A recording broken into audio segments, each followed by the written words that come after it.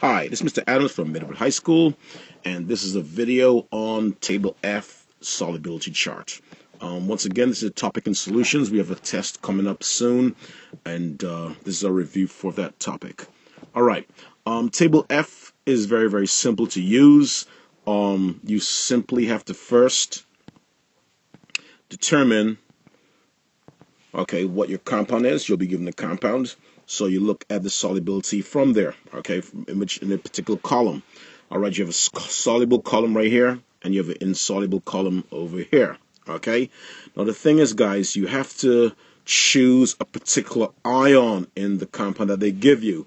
You don't look for the whole compounds in the particular columns. For example, if they give you potassium chloride or whatever, you don't look for potassium chloride. You look for either potassium or chloride. But we'll do some examples in a second. And very important, you must check if there are any exceptions, all right?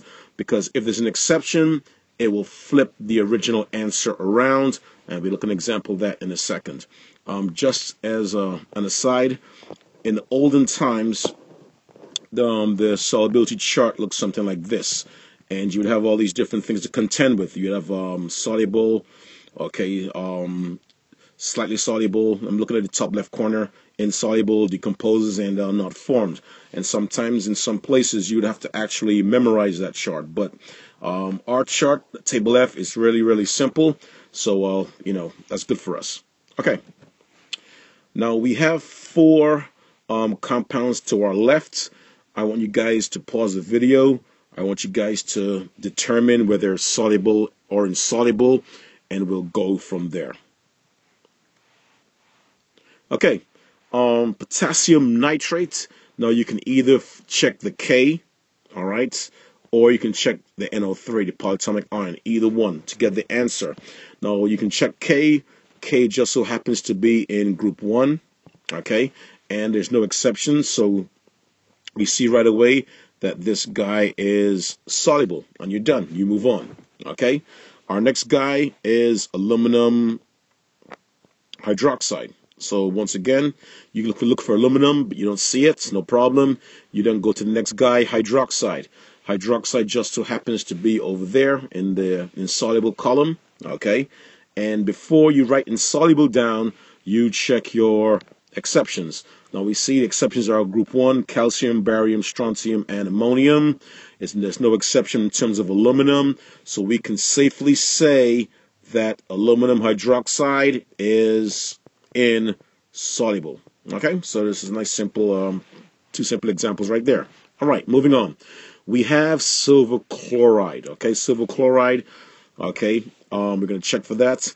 We don't see any silvers in the columns, but we know from experience from Chem 1 that Cl is a halide. Okay, and we see our halides over here, chloride halides. Okay, one of the halides. And we can say, okay, it's soluble, right? But before we do that, we check for the exceptions, and it just so happens that Ag is an exception. So we cannot write soluble, we must write insoluble for silver chloride. Now once again, we did not look for silver chloride on the chart. We look for either the Ag or the Cl, one of the ions, because once again, it says ions, right? So you check for the particular ion, not the whole compound. All right, moving on to calcium sulfate in the bottom here. Calcium sulfate. So we look for sulfates. Okay, we see sulfates are, let me see, sulfates, good, right here in the bottom, okay, or the first column, right here. Okay, and sulfates are normally soluble, right? Okay, so before you write soluble down, let's check our exceptions. Okay, we see that, whoops, yes, calcium is right here. So calcium will turn this soluble, normally sulfate, into insoluble. Okay, so you notice we have one soluble guy and we have 3 insoluble guys. Okay, so that's how you do that. All right, look for a particular ion, you find it, you check for any exceptions, and you go from there. Now when we know how to do this, this will help us with our next slide in terms of looking at double replacement reactions and whether they form precipitates. Okay, precipitates are simply solid formations from a clear solution. Okay. Now, we've been talking about double replacement reactions in class, and, it went over pretty decently, but some people had a bit of confusion. So here we go. Once again, double replacement, like its name says, is just basically switching. We have, for example, lead replacing Ag, all right? And we have Ag replacing lead. That's all it is, okay? Now, this side of a reaction, on this side, the left side of the arrow, is called your reactant side, and this side of the reaction is called your product side, okay? And you can be asked, are those products, are they insoluble or soluble, okay? If those products are insoluble, you will get a precipitate, okay? So once again, if your product side, if anything on your product side is insoluble, you will see a PPT, you will see a precipitate. All right, so we can check our lead nitrate. So we'll check lead nitrate right now. All right, so we're going to go to our chart. All right, we look for nitrates. All right, and nitrates are in the middle of the chart in the first column, 1, 2, 3 down, and nitrates have no exception. So lead nitrates, okay, we can safely assume is soluble, right? So lead nitrate will not form a precipitate. Now we go to the chlorides, halide, right? Chloride, halide. Okay, chlorides are normally soluble, but Ag is an exception. Okay, I'm looking at the second from the bottom in this soluble column. So AgCl, okay, is insoluble. So based on the fact that AgCl is insoluble, it will form a precipitate in solution, an insoluble precipitate in solution. So that's what we were trying to talk about in class on Friday in terms of whether or not you will get a precipitate formed from a double replacement reaction. Okay, you can pause the video and you can do number 3 and you can do number 5. Okay. We're doing number 3 and number 5.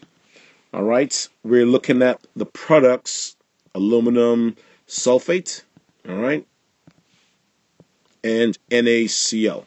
Okay, so we're going to look at aluminum sulfate and NaCl. So we go to our chart again. We open it up.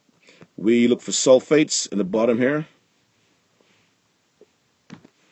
In the bottom, and we see that sulfates are normally soluble, all right? Okay, so we check if aluminum is an exception. Okay, I'm looking at the very bottom of the soluble chart. I look to the right of it. I see Ag, Ca, Sr, Ba, and lead. Okay, so aluminum is not an exception, so we can assume that aluminum sulfate is soluble, all right? And we check NaCl. Now, Na is sodium, chlorine is a halide, so we check the halides, and it just so happens that if you're in group 1, no matter what you are, okay, based on the very first guy, the top of group 1, with this group 1 ions, you will always be soluble. So this will also be soluble. So you have 2 soluble products right here. Now there's a bit of a debate as to whether this reaction will take place even because both things are soluble, or is it just going back and forth at equilibrium and not going to completion. But we're not going to worry about that. We just know for a fact that we will get no precipitate from this reaction in number 3 because both things are soluble. And we're going to move on to the last one, okay, which is going to be BaSO4 and aluminum chloride, all right, barium sulfate and aluminum chloride.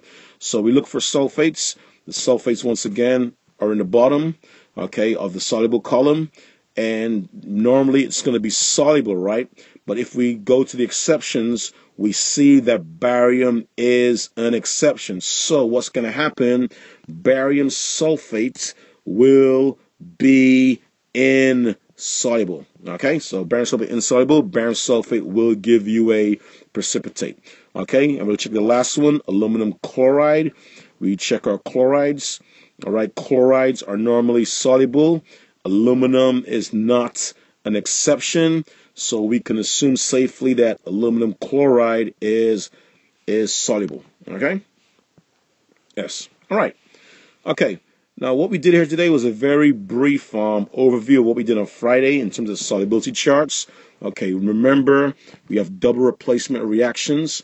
They're just switching partners, but you cannot forget to use the crisscross method when you're writing your formulas. You switch the charges, okay, the numbers of the charges and not the actual negative or positive signs to get your formula. Now, these equations are not balanced, so we balance them later. We know to balance equations, but what we're going to focus on is whether the particular product, whether or not it's soluble or insoluble, and from that, we can determine whether or not we will see a precipitate.